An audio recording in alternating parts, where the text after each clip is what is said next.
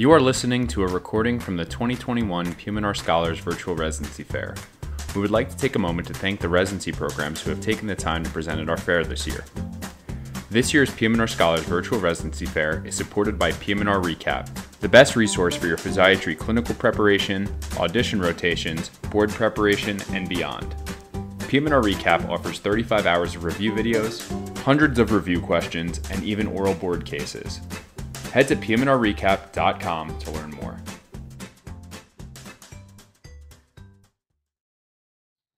All right, good evening, you guys. We're gonna share our screen here real quick. Okay. Oh, I guess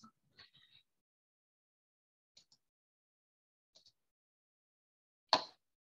All right, so I'm Christy. This is Quan. We're both PGY4s and the chief residents for the University of Miami Jackson Memorial Hospital Physical Medicine and Rehab program. So we're happy to meet you guys, and we'll get started. So we'll talk about our hospitals that we rotate with. It's very diverse in different environments. So part of the rotations are at UHealth Medical System. We also rotate at Jackson Health System, as well as the VA system and Mount Sinai. So a little bit about Jackson. Jackson's the third largest public hospital. We're the second largest transplant center and a major trauma center as well. The University of Miami Health System is a private hospital, and we have our exposure there with consuls. Some of the places that we train in terms of pain management and interventions that we get to do are at the Lennar Center, as well as the CRB, the Clinical Research Building as well. And then right across from our rehab building is the Miami VA system. This is a place where we serve the greater Veterans Affairs. Here we do a lot of procedures, neurotoxins. We do our EMG clinics here. The patients are very, very thankful. And then, as you're familiar about South Beach and as well as the Miami lifestyle and area, one of the hospitals is Mount Sinai that we get to rotate through. It's a beautiful drive. You have suites that overlook the beaches. It's one of the perks of working down here in Miami. One of our favorite rotations. Definitely our favorite rotation by far. So the majority of the places that we work at is within a few minutes of walking time. So where you see the heart symbol, that's our Lynn Rehab Center. You can walk straight across, and you can see it actually from the building. That's the VA. A brief walk down is the University of Miami Health System. And then this is the major campus where we work at, and the procedures or the pain clinic that we do, it's symbolized by the green book arrow there. So everything's within walking distance. So this is denotes the other rotation that we're talking about, which is the Mount Sinai rotation, where it's a short drive from the hospital or from where we live, which is in the Miami area. And as you can see, it's on an island. It's through a bridge, and it's gorgeous there. And then the main campus is a little more south. That's the main UM campus where the Lennar Center is, and we do a couple of rotations, clinics and procedures there. So the circles denote where some of our residents live. The majority live in downtown or Brickell area. Some will live further south in Coconut Grove. Others will live in Wynwood, and some are out west in Doral. So there was a study that shows where residents go and live. Miami is a major metropolitan area, and this compared to other major metropolitan area, the cost of living in terms of housing is actually on the lower side versus other areas. So just to get into a little more detail of our program and the leadership, our department chairman is Dr. Gator. He's been with us for a couple of years and has really been the spearhead for a lot of the change in our program, a lot of very positive change and growth. Dr. Price is our program director. Dr. Molinares is our associate program director, and Caritha Davis is our program manager. If any of you have been working with us or doing rotations through us, I'm sure you've interacted a lot with Caritha Davis, who is a gem of the program. So in terms of our size, I guess, our residency size, we have 24 residents, 8 per class, which was a recent increase over the last couple of years. We have several fellows at any given time. We have space for 2 SCI fellows, 1 TBI fellow, and 1 cancer rehab fellow. And the idea is to grow our fellowships a little bit further as well. We have several, obviously, faculty attendings, but what's very key to note is that we have fellowship trained, board certified physicians in every major subspecialty of PM&R. So spinal cord, TBI, electrodiagnosis, sports medicine, pain, pediatrics, cancer, neuro rehab, like you name it, we got it. So our brand new facility opened up about 1.5 years ago now, right at the beginning of the pandemic. This is I wrote a paper about that too. Yes, yeah. We did.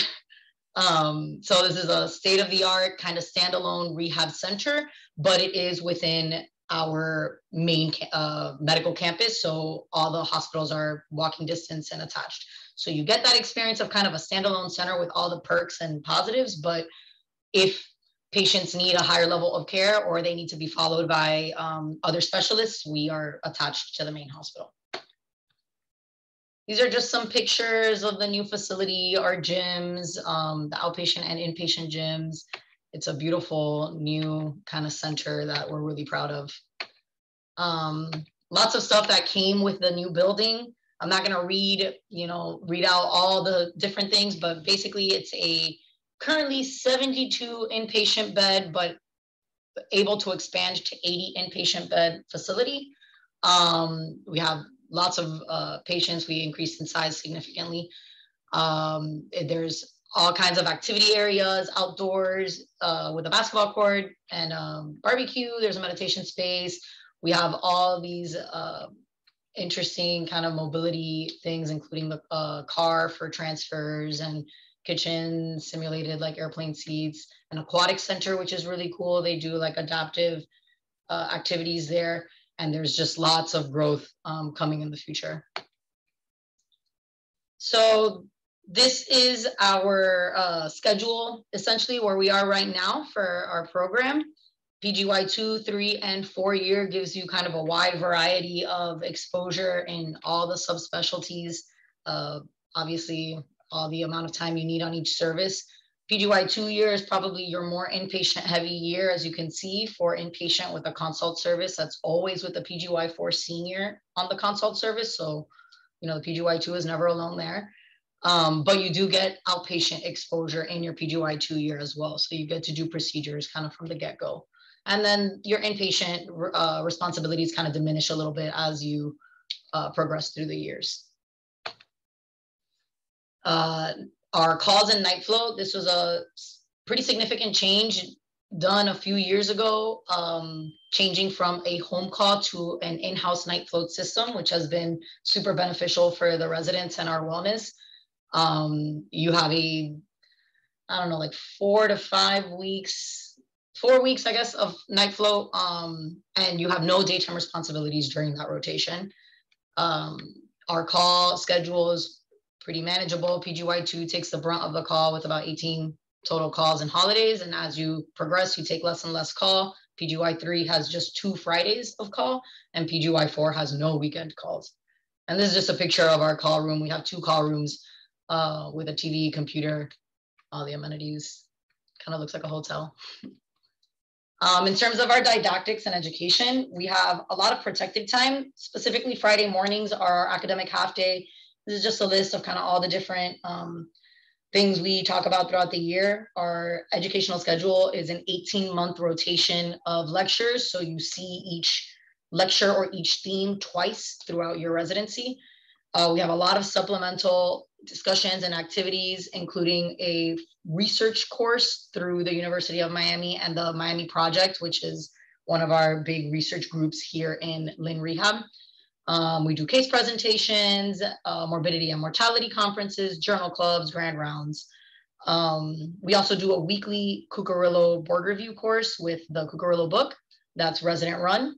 And then we have semi-annual mock oral exams, as well as some OSCEs for stuff you'll see in a couple of slides.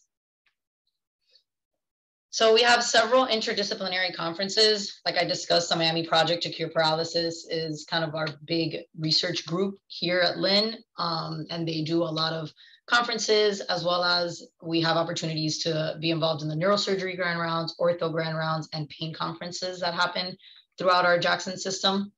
We have a monthly ultrasound course that Quan is actually one of the directors of, I guess, this year.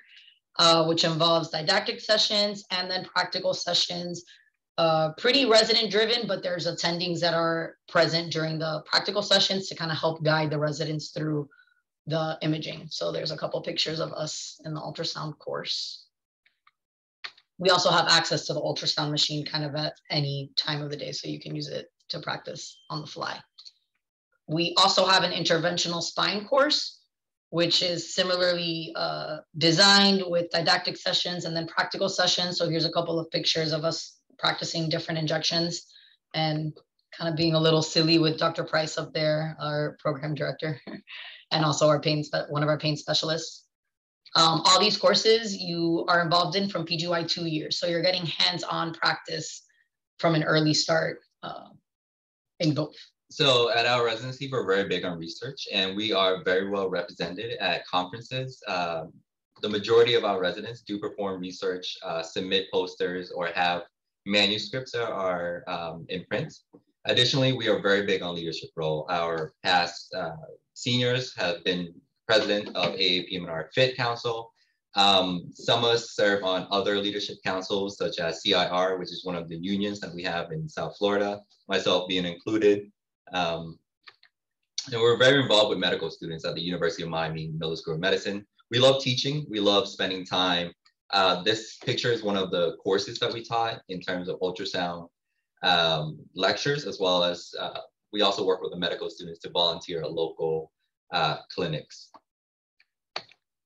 Community engagement is something that we are very big on, especially to serve the South Florida community. We have a diverse range of patient population, as well as different socioeconomic population.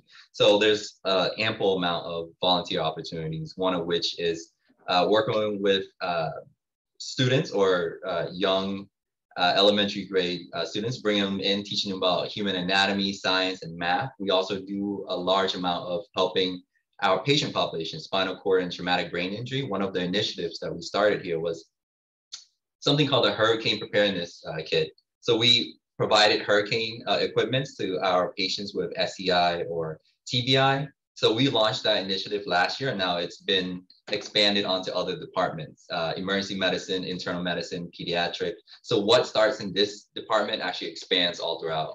That has a greater benefit onto the community. We also do a lot of sports coverage, which is ridiculously awesome. We get to work with the Miami Heat Wheels, which is the National Basketball Association that's associated with the Miami Heat. We also do the Dolphin Cycling Challenge. We get to cover the Waterpalooza, which is a CrossFit, one of the largest CrossFit event.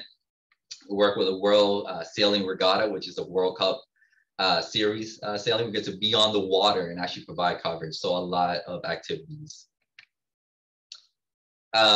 Just to talk about some of the program benefits, we are very well compensated. One of the reasons why is we're represented by a union here. We are the only hospital in Florida to have a union that protects us, as well as to advocate for us. And a lot of our residents are actually very well involved in that union. You get 4 weeks of vacation a year. You also get something called Wellness Day, which means you get 1 day that you can use towards anything you want. And it's classified as wellness. We also have interview days and education days. And we are very well funded to attend conferences where you don't have to actually pay out of pocket to attend these conferences. This is what I was referring to. The Committee of Interns and Residents is a union that represents us, and it is very big, as you may be familiar with other hospitals, but in Florida itself, it's a very large part of our department. So just to give you an idea of where some of our residents match, we match extremely well year after year. This is an extensive list of places, highlights HSS, the Hospital for Special Surgery in New York. Last year, in this little orange box over here, is all the programs that our 4th years went to last year. So, you know, we set our residents up for success.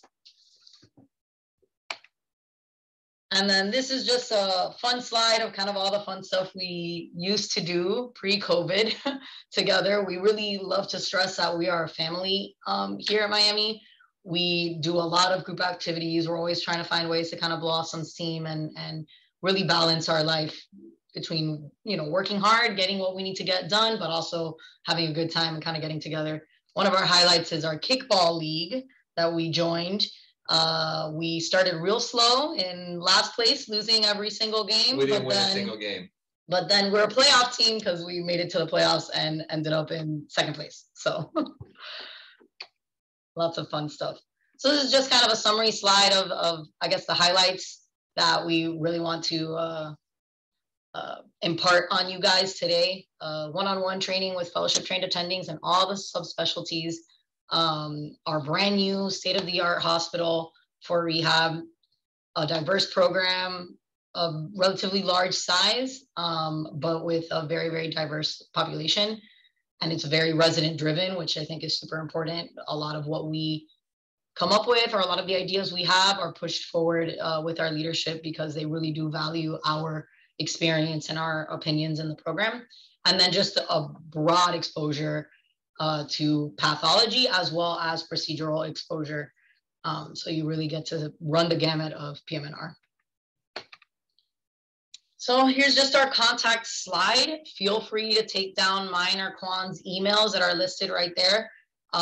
We are on social media, Instagram at UMiami_PMR, Twitter, the same handle. And we do have a podcast that's resident hosted, the European PM&R podcast. One of our PGY4s, Armando Alvarez, is the host. And we also want to plug a virtual Q&A that we'll be doing. We did them last year and we're going to be doing them again on those dates. If you follow our Instagram or Twitter, the link to sign up for those is going to be on our socials, or feel free to send us an email asking, to participate or letting us know that you want to be a part of it. We're pretty responsive and we love to hear from you guys. Thank you. Any questions? Perfect timing. You got like 4 minutes left. Hi, I'm Prague, like the city from I'm a Canadian IMG, and thank you for this presentation. I was just wondering a couple things. First, how open do you know is your program to IMG, since I really can't see a residency list on your website, and just even if they didn't match, if you interview them. And then secondly, what's their favorite part of the program, and what was like the biggest surprise, positive, negative, or whatever, other than being in Miami? So the University of Miami, right? We're in South Florida, so we serve a very large international base. We have something called the Harrington program, which students come in from South America to rotate with us. So we're very open to international medical students. As well as graduates. One of our residents from last year was international as well, I believe.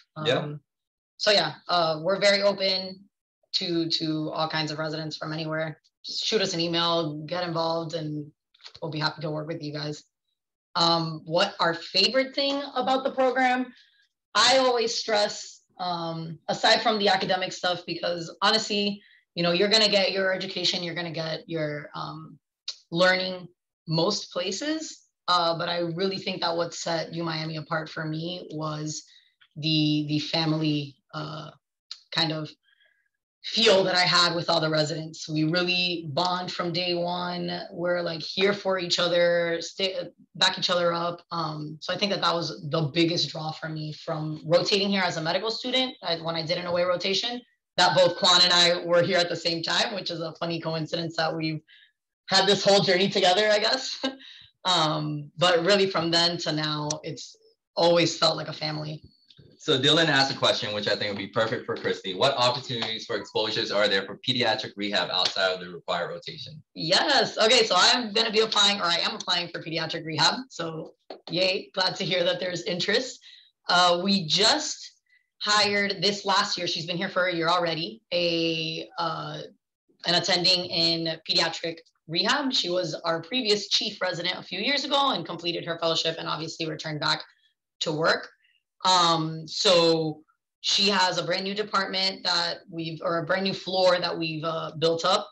And there's a lot of opportunity in the community because we are attached to a peds hospital here at Jackson. So we have opportunity to rotate with some of those subspecialty peds as well, even outside of PM&R. So Kirk asked, do you get pain exposure as a PGY2? Yes, you do. And that was one of the perks of the schedule that was designed, in that we get early exposure to different specialties, because as you start to progress throughout your training, pain specialty fellowship, you have to consider applying towards the middle of your PGY3 year. So you get a broad exposure very early on, so you can establish that dynamic and connection with the attending, so you can get letter of recommendation as well as to see if that specialty is for you.